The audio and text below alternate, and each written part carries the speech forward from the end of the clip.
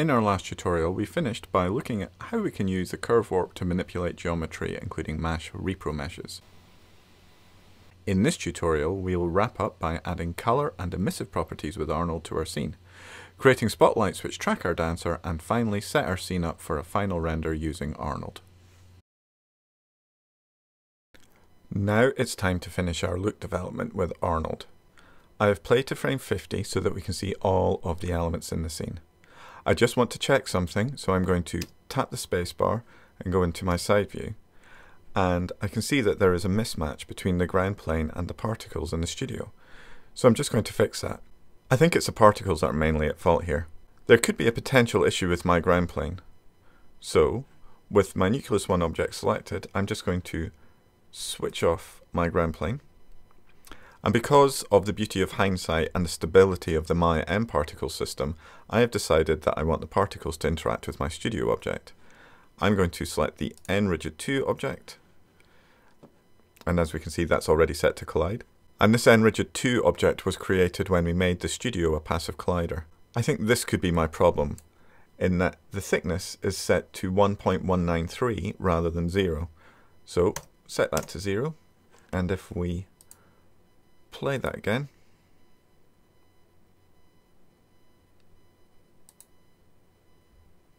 that's fixed that. All the particles are now correctly interacting with the studio only. Okay, so let's go back to frame 50 by step back one frame. Tap spacebar again and tap spacebar to go back into our camera view. Let's open the Arnold render view. Arnold render view. And let's just go through some of the quick options at the top of the Arnold render view. We have the play button here, which is playing at the moment. So if we press that on and off, that starts a new live Arnold IPR session. We have this fan here, which automatically updates any change in the scene and restarts the rendering. And this little cog shows our basic settings for the scene. We can also adjust the exposure with this slider here. And we can cycle through our color channels by selecting this little icon here, but at the moment we're not going to see anything because everything is grey, so we'll just keep that on RGB. We can choose our camera and also our render passes, our AOVs, if we had them set up. I can see that there is a difference in color between the particles here and my dancer. I don't want that. So I need to change the voxel material for the pCube1 for voxels object. I'm just going to close the Arnold render view. One of the quickest ways to do this is to go to our display layers, so channel box display layers, switch on our maker objects, select our pCube1 for voxels. Just going to switch into the perspective view. Oh, we are zoomed in. Yeah, just make sure, and I can press the F key to zoom back in, and I'm going to right click on that, assign existing material, and I'm going to AI standard 2 underscore voxel. And that should have adjusted. Remember, one of the quickest ways to check what material is assigned to an object is to make sure that in the outliner display assign materials is checked, and then we can see we now have AI standard 2 for voxel assigned. And we're just going to go back to our Arnold render view.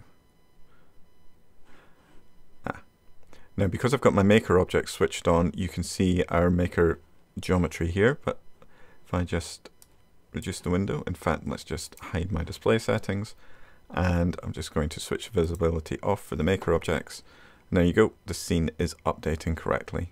And my particles and my dancer are now all the same material, which is exactly what I want.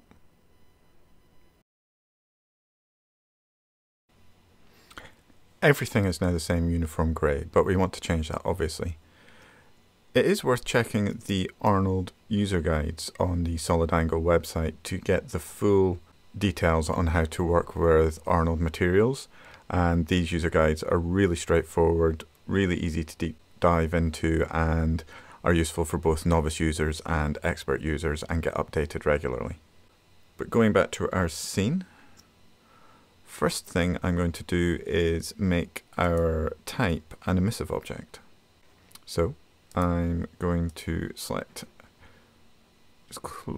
move our render view over here, and in the outliner I've selected our AI standard 3 underscore type. And just go to my attribute editor.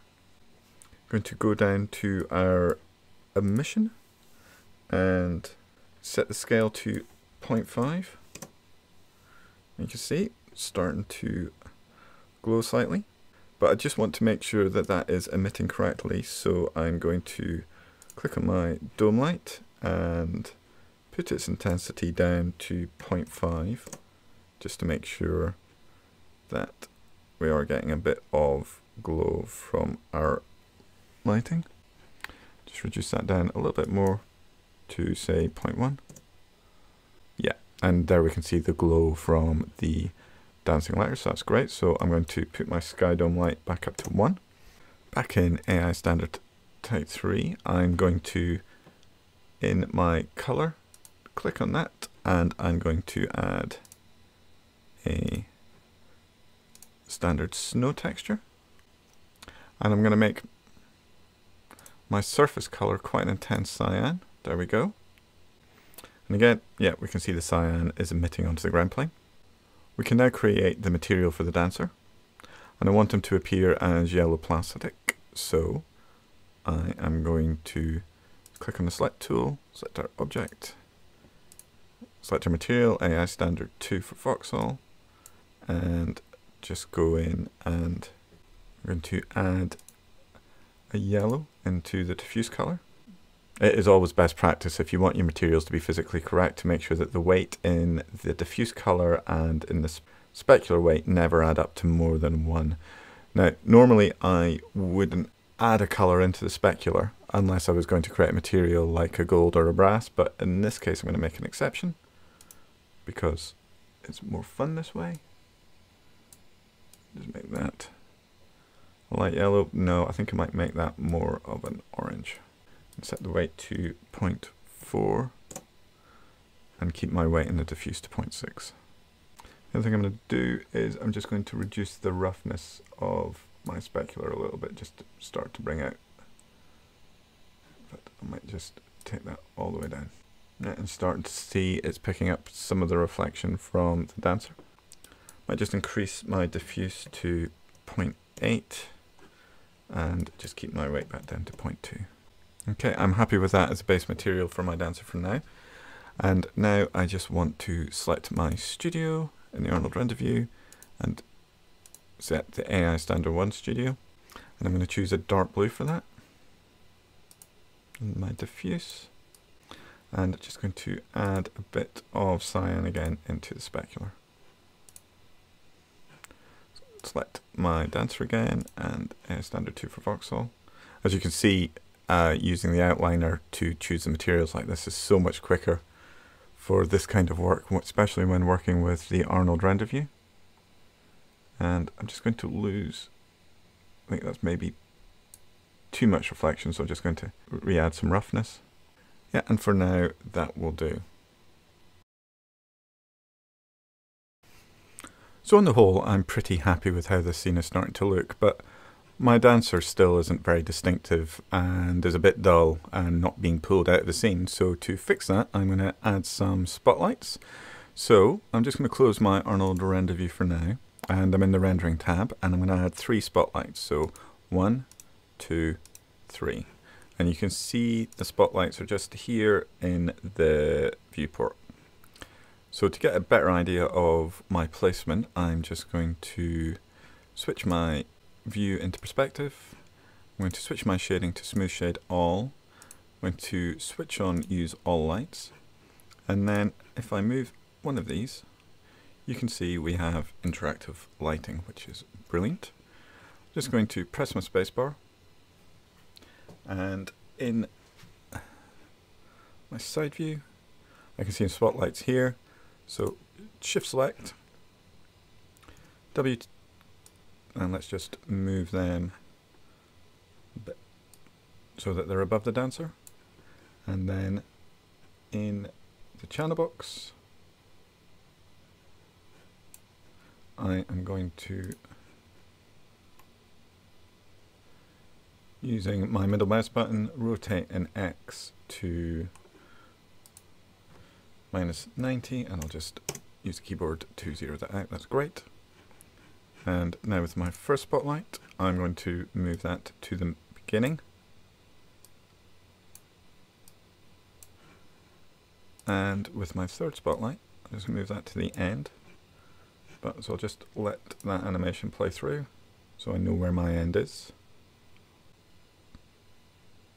Okay, so now that I'm through at the end, just pan that over using the third spotlight. There's also zoom in and plan view, and we just move that down, and there we go. Just going to move. The other thing I'm going to do is just make sure all the spotlights are slightly in front of the dancer as well. Spotlight 2 and spotlight 3. Move that back to the beginning. Yeah, that's fine where it is. But I might just move spotlight 2 a bit further so that, yeah, in the middle of the animation there is a direct spotlight over him. That's great. And the other thing that's worth noting is that the color elements that we added with our Arnold materials earlier are now all reflected in our scene object, so that's fantastic. So just going to hit the spacebar again and switch back to camera 1.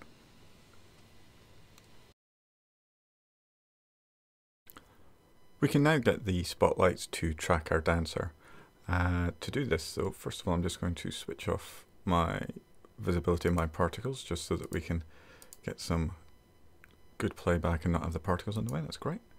So what we need to do is we need to create a locator which the spotlights will all track to. So we go to create menu and locator, and I'm just going to rename this light underscore locator. That's great. And just as we did with the camera aim locator, to open my Dance 1 reference, Dance 1 spine, and then middle mouse button that into Dance 1 spine 1, and then in our channel box just zero everything out. So that's locator is now tracked to the dancer.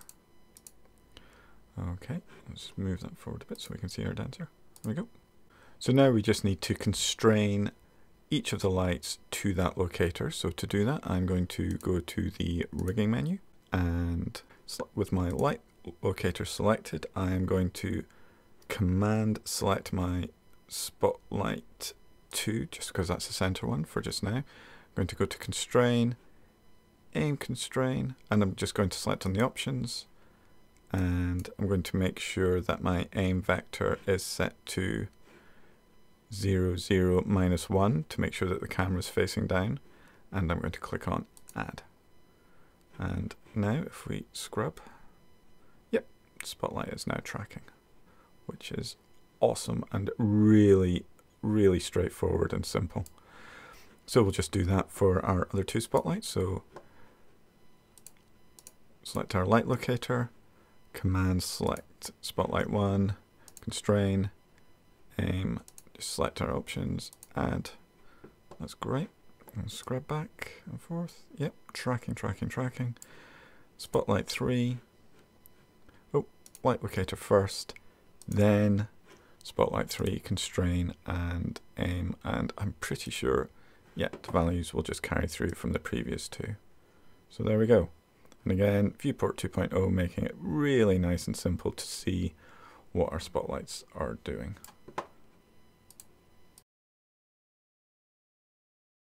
So now we want to see what our spotlights are actually doing in our Arnold render view. So let's just open Arnold render view. And as we can see, they are not doing much of anything. That is because we haven't adjusted the settings of the spotlights to work nicely with Arnold. So first of all, what I'm going to do is I'm going to open this handy little menu up here called the light editor. So I can go through here, and this just gives a simplified view of each of the main settings of our lights and allows us to just access them quickly without having to go to the outliner and go to the attribute editor. So let's just pull that so we can see our names. So for Spotlight 2, which is our center one, I'm going to really pump up the intensity on this one, say to 2000. There we go. And you can see we've got the beginnings of our light disk there. So I'm going to do that for the other two as well.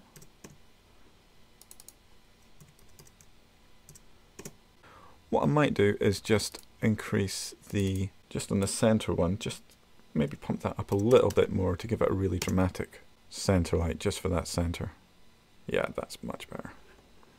So as the dancer would come back through, just update our scene further away, and then in the center under update full scene. Yeah, we'll get stronger as the dancer moves more into our center light. I just want to check a couple of the more subtle features within our lights. So let's just come, say, back to see where we are. Yeah, that's good. Update full scene. Okay. There's a dramatic shot. That's great. So just with our first spotlight selected in the attribute editor, I might just increase our penumbra angle by 10, just to give it a bit more of a fall off. In fact, I'll do that for all three. Again, just using light editor now to, actually I want to keep that one a bit sharper, so I might only do that to 5. Gives us more of a dramatic, realistic edge. Spotlight 3, penumbra angle 15. And in fact, I'm just going to really pump up, and this time I'll just use the attribute editor, really pump up that center spotlight. Yeah, that's great. That's looking really good. Of course, we are missing our particles here, so I'm just going to switch those back on. There we go. There's our particles back on, and we've just cached through to a good frame, and we're starting to see, yeah, the spotlights are picking out the front highlights. And in fact, if we want to go absolutely crazy, let's just see what happens if we put that up to 10,000. Because of the robustness of the Arnold GI system, you can keep on pushing the intensity of the lights up to absolutely crazy levels, which, dependent on the aesthetic that you're trying to achieve with your scene, is always really handy. And naturally, we can just use this if we wanted to add little bits of color. So maybe you would want to add a little bit of the matching cyan into the two side spotlights. But again, all these are creative decisions which are up to you to do as you see fit when you're going through this tutorial.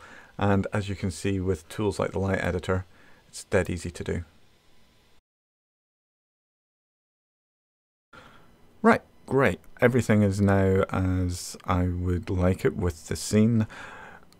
My type is dancing, my particles are here, my dancer's here, and our lights are working really well, especially with this lovely fall off now that we're getting with the Arnold render system. So it's now time to render. There's a couple of things that I need to set up and check. So first of all, I just want to make sure in my Windows settings preferences in my color management, that apply output transform to render is not switched on. You'd only ever need this if you're sending straight to an image that isn't going to be composited, but in this case I want to put this image into After Effects and play with it a little bit. So that's great, that's not ticked on. And in my render settings, just make sure all the common settings are there. So my image format's EXR, that's great. Compression zip, find that works best. Metadata type name underscore hash for my animation frames with a frame padding of 4, that's the number of zeros. Start frame 1, end frame 260, and skipping by a frame, that's great. Renderable camera, camera 1, that's what we want. And again, this is quite useful. You don't get this in Cinema 4D. I can choose any one of my 4 views as well as my perspective view, which would be the default camera in Cinema 4D as a render camera. So that's useful to have, but we want our camera 1 to be the renderable camera. HD 1080, that's fine, and everything else is okay. In my Arnold system, the only thing I really need to change, which is one of the reasons why Arnold is so great, is my camera AA. Here it's set to 4, which has been okay for preview, but if for a final render I would want to set that to at least 6, so I'm going to set that to 8. And again, there might be an idea to run out a test frame now, just to make sure that you're happy with the settings, and also to give you an idea of how long the render animation sequence will take, and therefore you can define if you want to run it on your machine or maybe send it out to a render farm. And other than that, I'm happy with all those settings. I'm not going to use any AOVs for this specific job. I'm just going to have the dynamic range available within my EXRs. And all we have to do now is set up a render. We go to our rendering menu and we go to render, render sequence, and we're away. We now have a groovy voxelized dynamic dancer, which we created using a wide range of integrated tools within Maya 2017. This would only be possible in Cinema 4D if we were using expensive third-party plugins.